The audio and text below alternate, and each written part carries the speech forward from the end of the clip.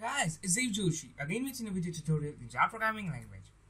So today we're going to learn about isAlive and join methods which are defined inside the threads class in Java. Okay, so let's start.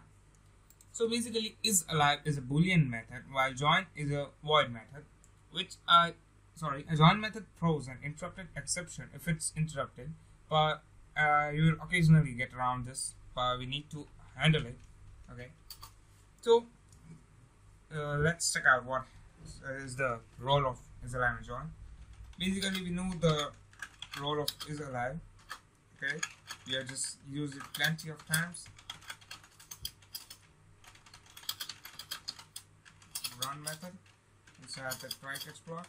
Yeah, it is very much essential to just keep this try catch as if you are using the sleep method, which throws interrupted exception as well. For 90 I equals 0, I is less than 5, I plus plus. System to out the println, and we are just printing I, that's it. And we are making a thread to sleep for around just 500 milliseconds, that's it. No worries with it. Now another class thread2, which again implements enable interface, which again overrides the run method.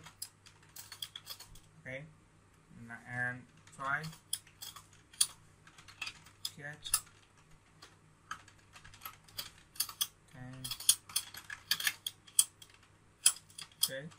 In the first class we just forgot this system to out of println line. Let's just copy and paste this right here and do the same thing. Just copy this loop. Okay, so that's it. That's make our work really easy. So let's just keep it really simple right there, plus R, so we can differentiate it. Okay. So let's create the object. Now thread A equal to new thread. Okay, and thread D equal to new thread having A, which is the runnable object. Now D dot start, and let's just run it out. 0, 1, 2, and 3, 4. Okay, thank you. So this is all about, we know the stuff. Now let's print if it's still alive.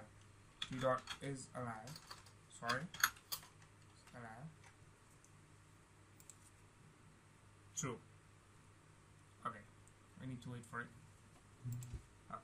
Now this is the really simple meaning of isAlive, that it tells us, it's a boolean actually.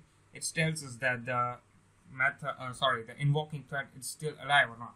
But the main point is of join method. Now let's just look at the join method and let's create a join method throws an interrupted exception as I talked earlier.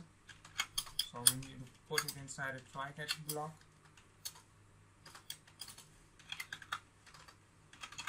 Okay.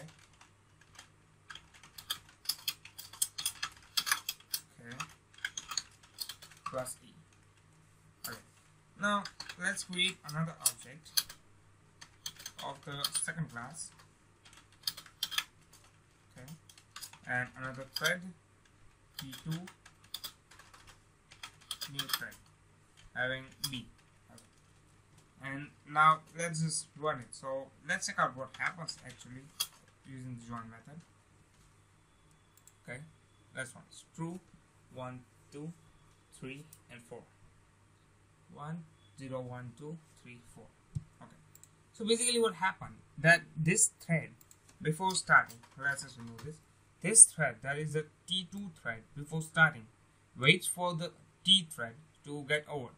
It's really simple. The join method allows the operation which are to be completed after the first thread or the invoking thread is okay, what you say, it's over. Okay, we have many kind of use of this method.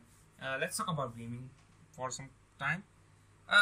Imagine yourself, you are playing a multiplayer game, okay, FPS game, multiplayer game, in which there are many kinds of threads working for a single user, as if the the score thread, kill streak thread, while the enemies thread. Okay, another kind of IP address thread which sends our IP address to the main server. Okay, so this kind of threads are just running behind it. Okay, now what happens when you just quit the game? The game wants to save your career or your some multiplayer career, because you just worked hard to achieve some sort of new guns and new kind of objects and variants and grenades and perks, etc., etc. So it's the game wants to save the game wants to save all the data. So all this thread must be closed first so that the game can quit. So this is where the join method comes in its picture. Okay, it determines that the thread is over, and then only then this code is executed. If you just don't do it right here, you can simply write T is over. Let's check out if it really works.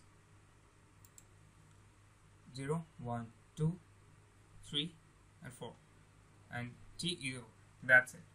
So that's it for today. So we just learned about the join and isAlive method, where you'll be never using isAlive, I guess. Just join is really important for us. So that's it for today. So I believe that you enjoyed my tutorial, so share it to the maximum so that everyone can learn Java, and please like and subscribe to my channel so that you can learn Java on a regular basis. Okay, so thank you and have a nice day.